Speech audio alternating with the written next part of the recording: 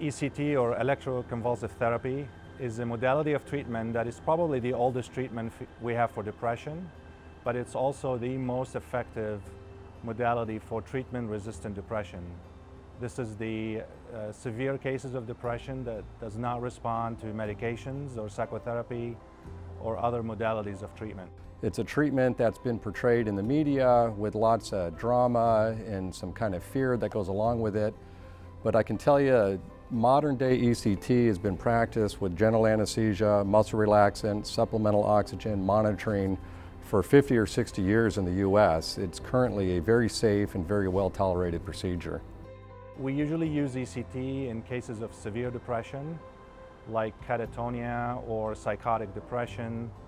We also use it for depression cases that are part of a bipolar spectrum, so bipolar depression. We also use it in severe cases of schizophrenia that is resistant to treatment. And sometimes we use it for patients who are severely suicidal. The procedure itself requires general anesthesia.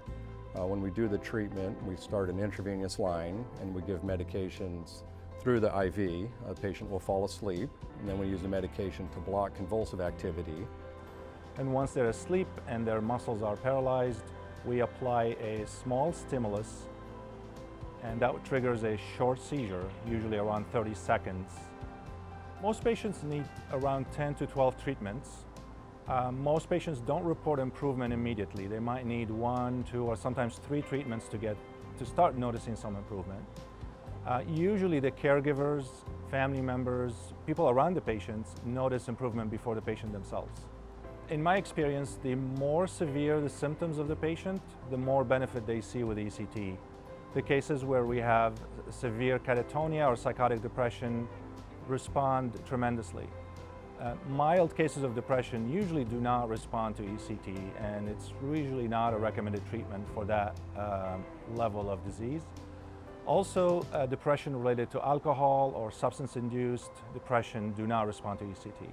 Most of the side effects are nuisances, headache, upset stomach, sore muscles, and usually we can control those with medications that we give at the time of treatment.